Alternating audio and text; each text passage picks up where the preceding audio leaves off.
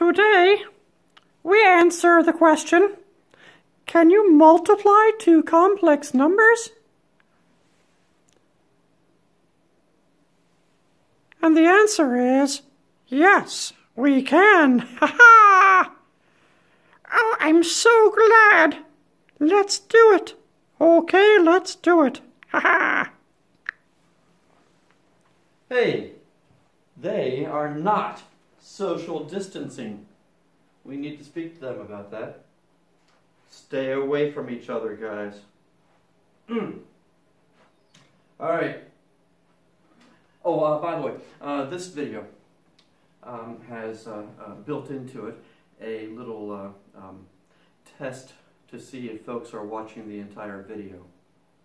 The assignment will be described in two separate pieces with no indication that they are to be combined into one. The assignment is one assignment. You don't have to do it in two parts. It's one assignment, but it will be given to you in two parts, discreetly, looking like two separate assignments when it's really just one combined. Clear? Clear, thank you. All right. Let's move on here. Oh yes, warning, watch the entire video. Moving on. All right, multiplying two complex numbers. Let's start by multiplying two pure imaginary numbers. Remember what a pure imaginary number is. 4 plus 3i, that's not a pure imaginary number. It is indeed complex, but it's not pure imaginary. It has a real part to it. This, 3i, that is a pure imaginary number. There's no real part added on. This is a pure imaginary number. Multiplying two pure imaginary numbers is very easy, but there's that little trick to it, of course. It's not like multiplying real numbers. Because 3i times 4i is, and don't you dare tell me it's 12i. No, no, no, no, no. You know how to multiply. How would you multiply 3x times 4x? Would it not be 12x squared? Well, the same thing here. This is 12i times I, or 12i squared. But you know the secret. I squared is actually -1. So this becomes 12 times -1, which gives us -12.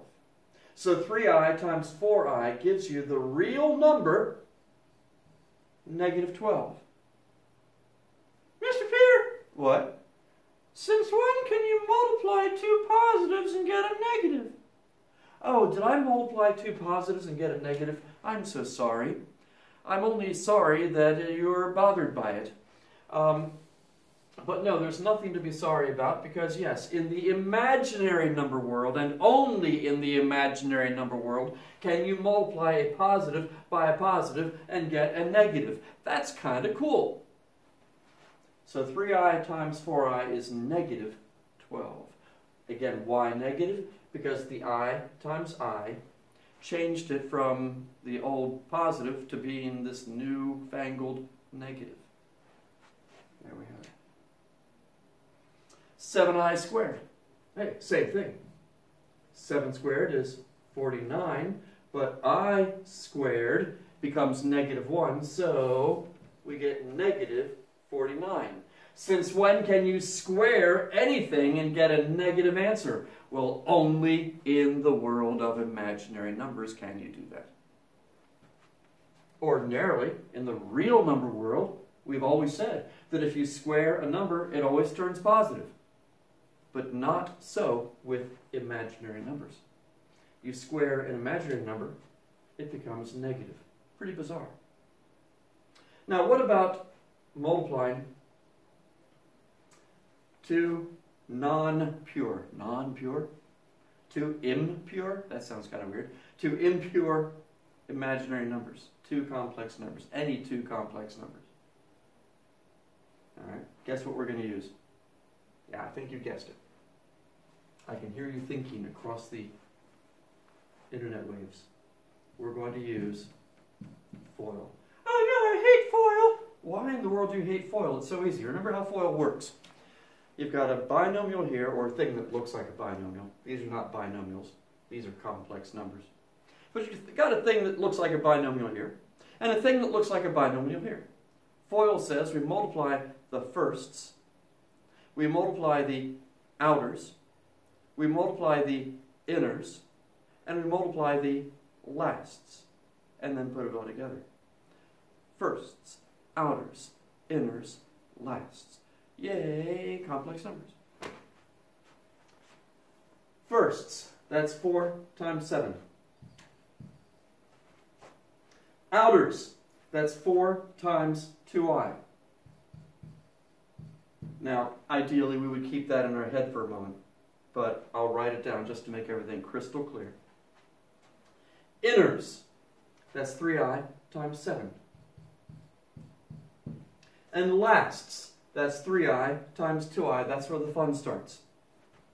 3i times 2i is going to be 6i squared. But what does a positive 6i squared turn into? What does positive 6i squared turn into? Positive 6i, that I squared becomes negative 1, which means that it's not plus 6, but it's minus 6.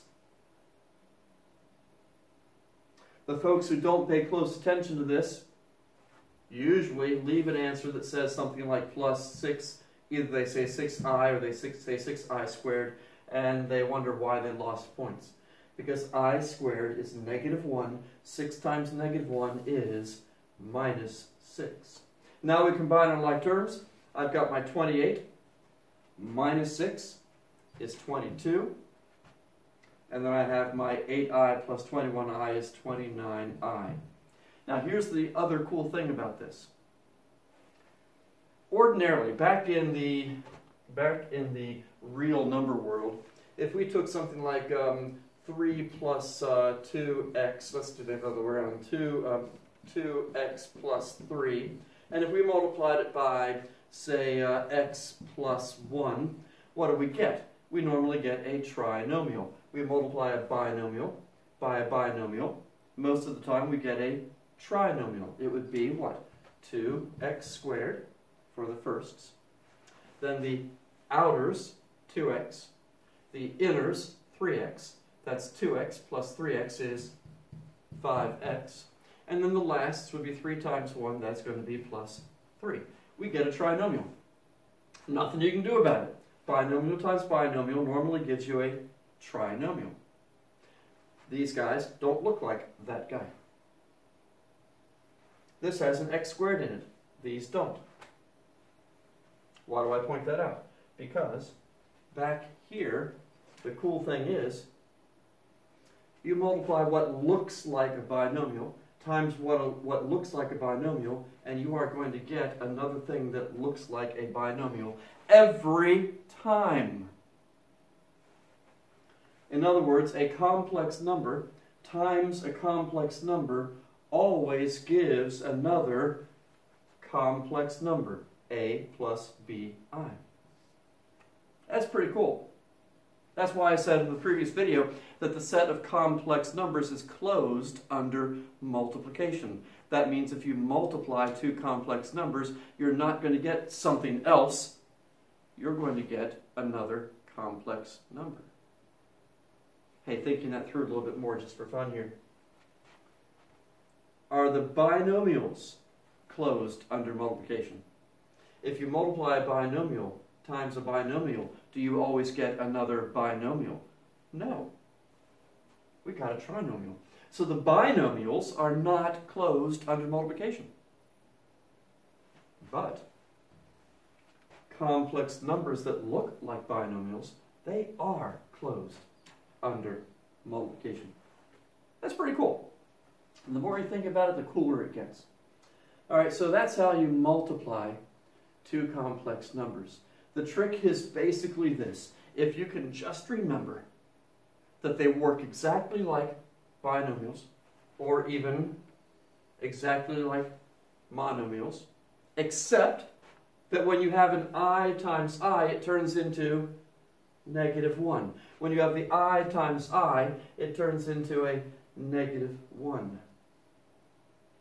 So that 3i times 2i is actually a -6, not a +6.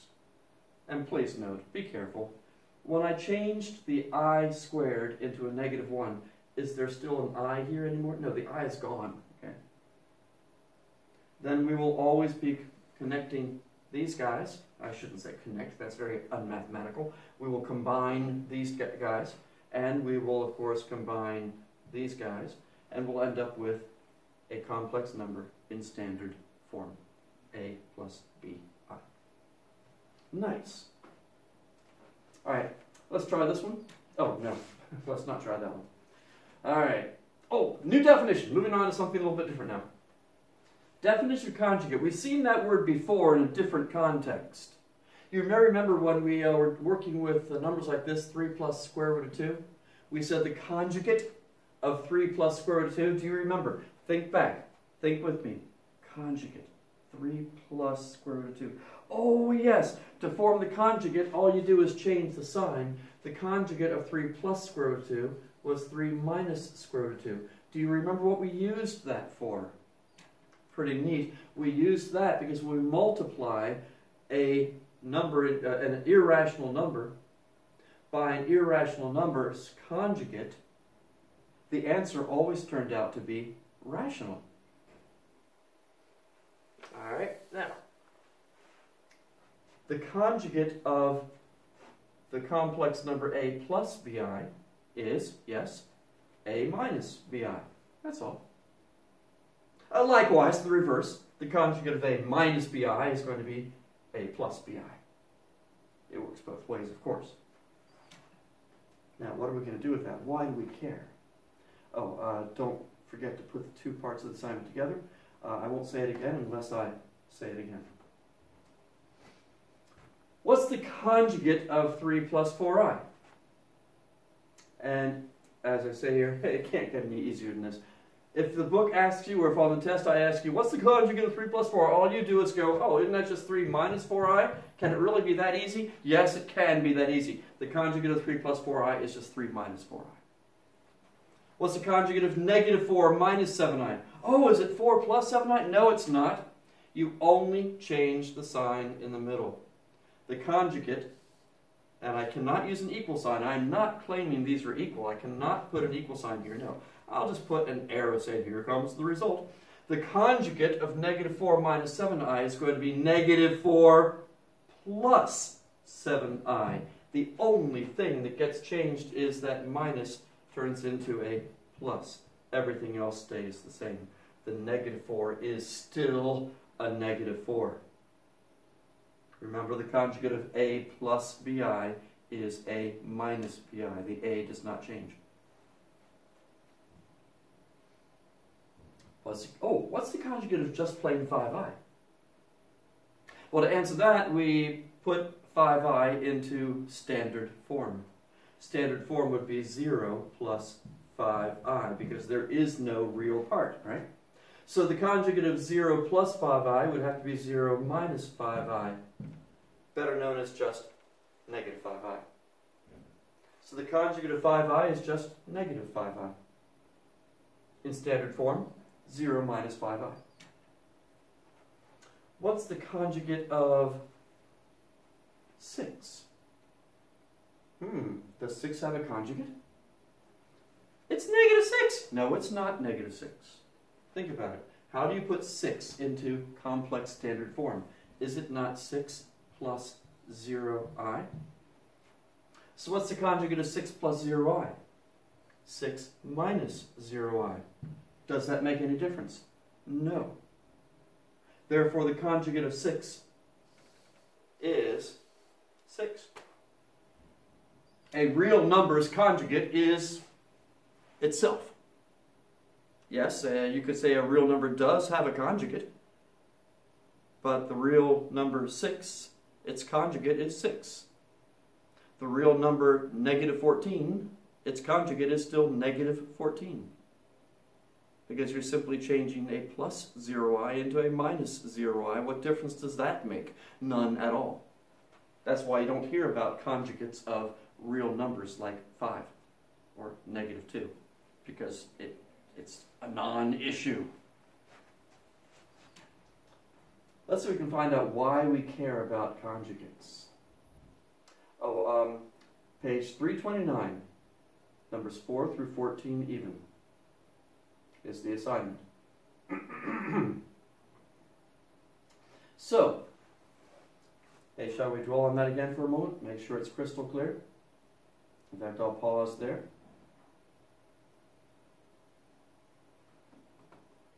And if you've watched the whole video, you know the secret. So what's so special about conjugates? Let's multiply 5 plus 7i times 5 minus 7i. All right. These are conjugates. Let's do it first the hard way, then I'm going to show you the tricky, really cool, easy way. The hard way would be to use FOIL. FOIL is hard? No, FOIL's not hard, but it's harder than the shortcut trick I'm going to show you. Firsts, 5 times 5, 25. Outers, negative 35i. Inners, positive 35i. And then the lasts, be careful, 7 times negative 7 being negative 49. That's negative 49i squared. But that I squared changes the negative 49 into a positive 49. Notice, of course, that these two guys cancel. That's the beauty of this. When you multiply conjugates, the outers and the inners will always cancel. Always. Look back here and think about it, you realize, oh yeah, they will. Yes, they will. And the i's at the end, when multiplied, will always turn real. Always. Because you've got an I times an I, it cancels out to a negative 1, the real number negative 1. Therefore, when you multiply two conjugates, you always get a real number. In this case, 25 plus 49. You always get a real number when you multiply two complex conjugates. That can have some special uses for us. Do I have the rule here? Yeah, the general rule must be here. A plus bi times a minus bi. Let's go ahead and use FOIL and see what happens.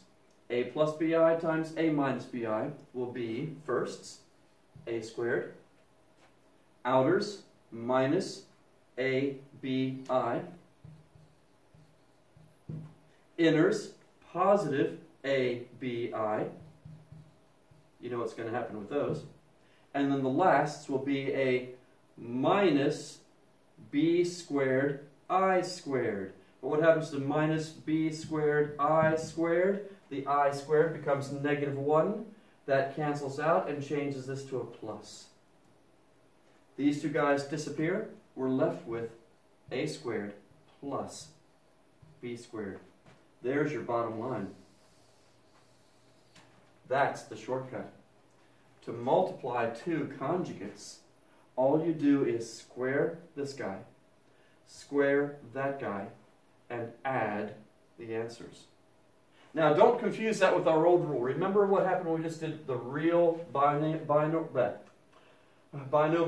a plus b times a minus b. Remember what happens there?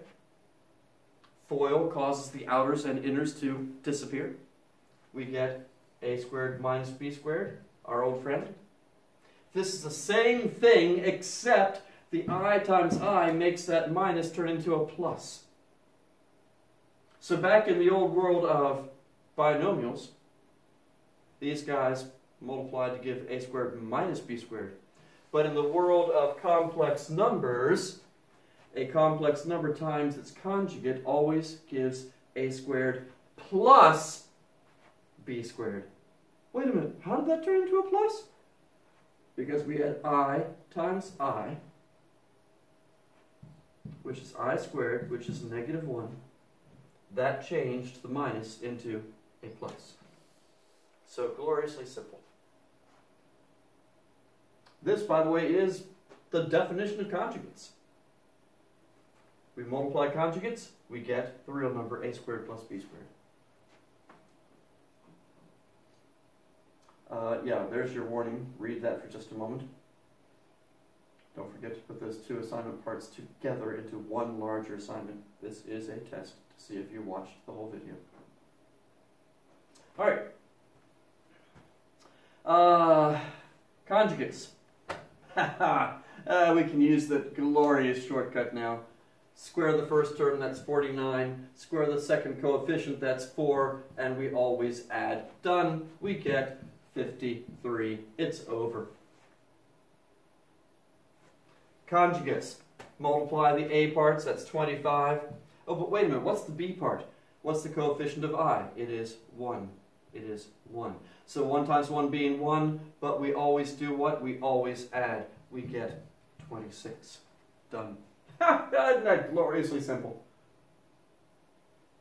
What's that for? What's down here?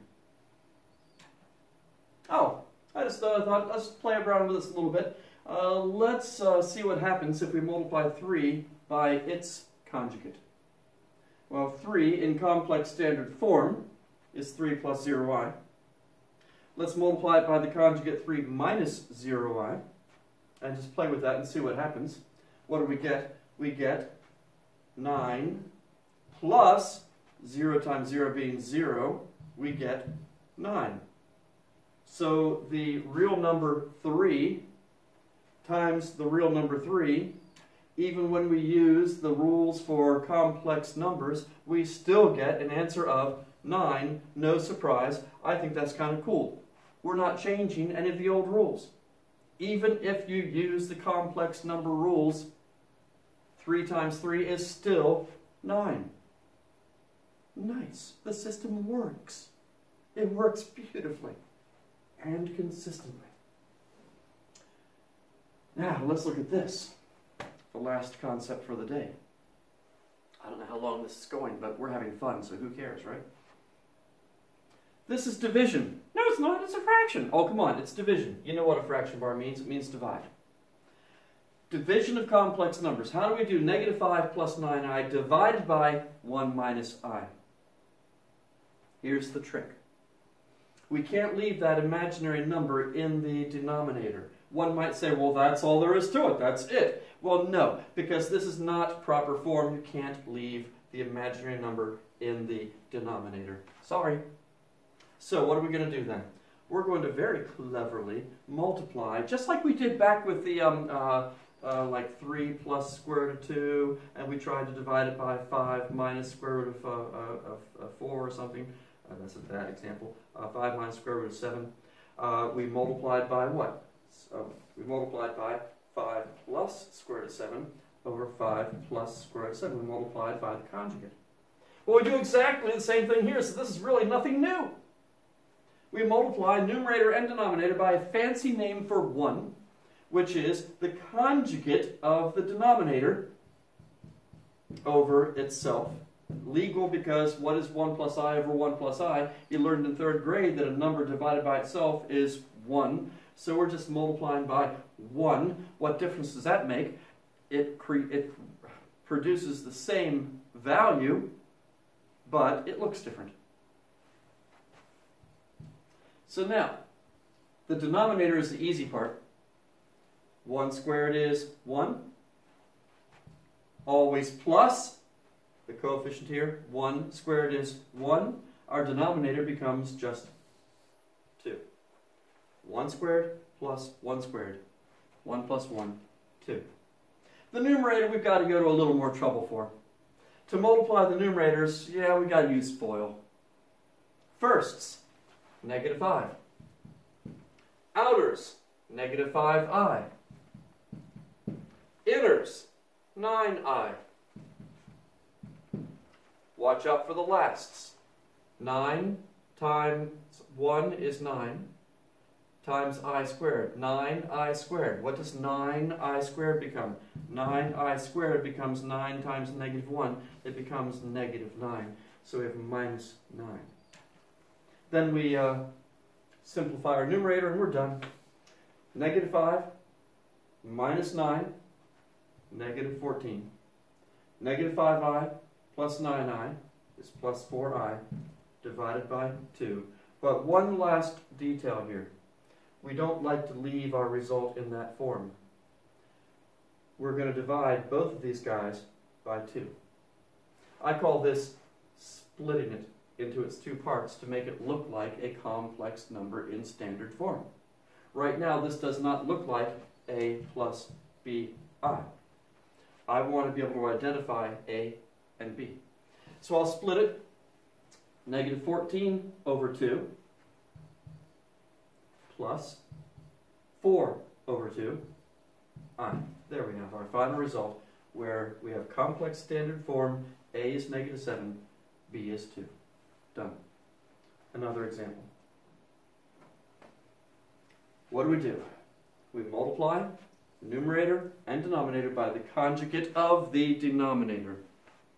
That becomes 3 minus 5i, 3 minus 5i. Folks, please stay awake. Same thing, numerator and denominator. Just like you learned in 3rd grade, if you're going to change a fraction, you multiply numerator and denominator by what? The same thing. These must be the same. And what are they to be? They are to be the conjugate of this guy we're trying to get rid of. Again, the denominator becomes the easiest part. I like to do that first. It kind of builds confidence. All we have to do is square the first term, square the second term, and what do we put in the middle? Always a plus. That's the beauty of this. It makes it really easy. So we're going to have 9 plus 25. We'll have 34 here. And, of course, I make it sound like it's more complicated and long than it really is. All I do is say, oh, 9 plus 25. 34. You don't have to write this down. Just 9 plus 25 is 34. It takes about 4 seconds to come up with your denominator. Numerator, yeah, you got to slow down. Sorry, got to use FOIL. Firsts, 2 times 3, 6. Outers, negative 10i. You could do that part in your head. Inners, negative 9i. You could do that part in your head. And then combine those in your head. And then, watch out. We have negative times negative. That would be positive 15, but it's positive 15i squared. What happens to a plus 15i squared? The I squared makes it turn into a minus 15. Yes, we have a minus 15 at the end here. We're not done until we have combined stuff. I see 6 minus 15 will be negative 9. I see negative 10i minus 9 more I is minus 19i. Do we change that to a plus? No, we don't change that. I don't see any I squareds here. You don't change that to a plus. It's negative 10 of those guys minus 9 of those guys is negative 19 of those guys. But again, we are required to put this into complex standard form, so we will do again what I call splitting it. We will split it by taking the negative 9 and put it over the 34. And then we'll take the minus and the 19 and put it over the 34 also, and stick an I out there, and we've got it. Negative 9 34ths minus 19 34ths I. So now we have complex standard form where we can clearly see that A is negative 9 34ths and B is negative 19 34ths. Nice. Nothing to it. So, one last thought. How do you find the reciprocal of a complex number? Well, doesn't the reciprocal mean you flip it like this? Yeah.